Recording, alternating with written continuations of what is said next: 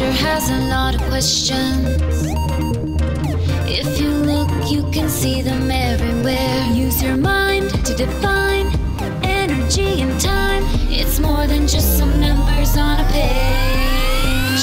Let's go with SCO, vectors, friction, motion. Let's go with SCO. It's a lot more fun with a little commotion. Curiosity is the remedy. All you really need's velocity. Let's go with SCO, Professor SCO. Let's go with SCO. Oh, oh, oh.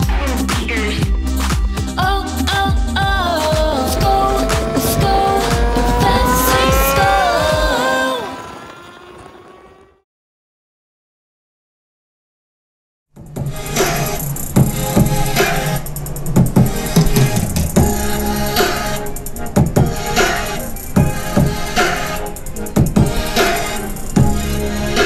Is so much fun!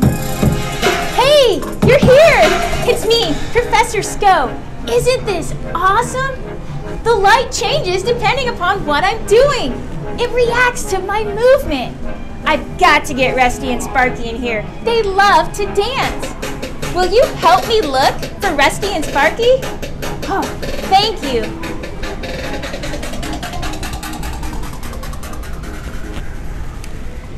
Thanks for helping me locate my robots. I don't know where they've gotten off to.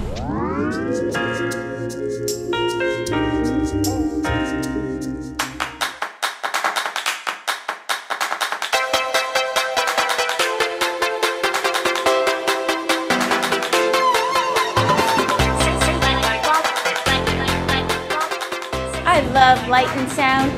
Both travel as waves. Sound waves are slower and longer than light waves, but in a lot of ways they're very similar. I used to think all about these ideas when I was just a kid playing with my Light Brite. Maybe your parents had one too. It was about this big, backlit, had these tiny... Holy shnikes! Look at the size of that one! This is perfect! I can use this to explain to you a little about light. The electromagnetic spectrum is the term used by scientists to describe the entire range of light, all the way from radio waves up to gamma rays. Our eyes can only see a tiny portion of that spectrum. And when I say tiny, I mean less than 1%. And when I say less than 1%, I mean less than 1/100th of 1%. Your eyes can detect wavelengths from approximately 400 to 700 nanometers. When you look in the sky and see a rainbow, all the colors fall within that range of wavelengths. We call this the range of visible light. And look, these colored pegs. This red peg has a wavelength of approximately 700 nanometers. Each color represents a different wavelength. We have red,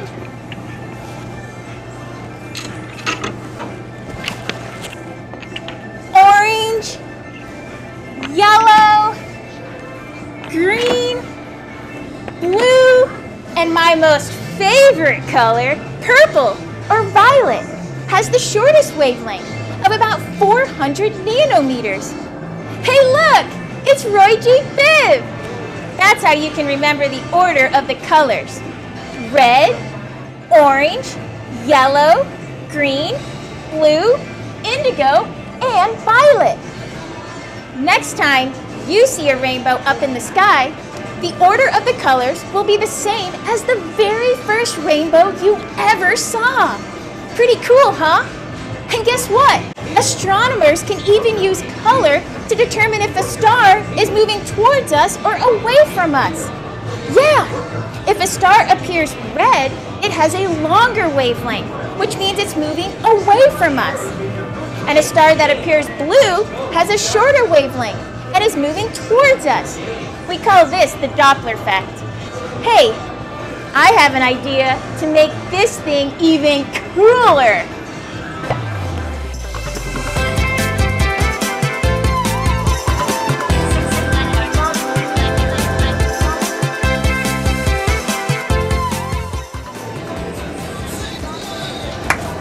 Oh yeah, that's much better. You're welcome, WonderWorks.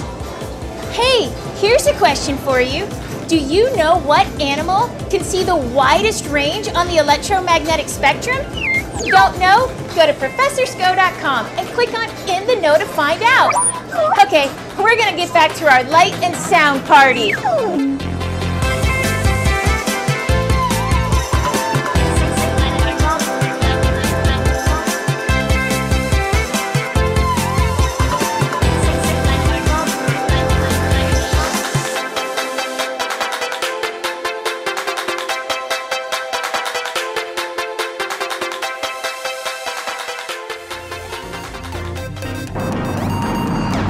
Life sure has a lot of questions. If you look, you can see them everywhere. Use your mind to define energy and time. It's more than just some numbers on a page. Let's go with SCO, vectors, friction, motion. Let's go with SCO. It's a lot more fun with a little commotion. Curiosity is the remedy. All you really need's velocity. Let's go with SCO, Professor SCO. Let's go with SCO. Oh, oh, oh. Oh, oh, oh. Let's go with SCO, Professor SCO. I used to think all about these ideas when I was just a kid.